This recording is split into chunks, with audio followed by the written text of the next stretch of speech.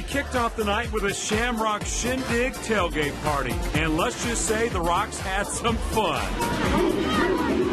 Homecoming night, the Rocks facing Brownsburg, and the Dogs came to play. Opening drive, Ben Easters to Preston Terrell for the apparent touchdown, but he didn't have control of the ball, so the Dogs had to settle for a field goal. Westfield's first possession, and it all goes bad. Brownsburg's Kate Schubert blocks the punt. Isaiah Street scoops it up and scores for the 10-0 lead. And check out the Bulldog fans making a serious road trip and representing for the Operation Football Spirit Award. We love it. The Shamrocks try to strike back with that passing attack, but this one is over. 34-14, Brownsburg wins again.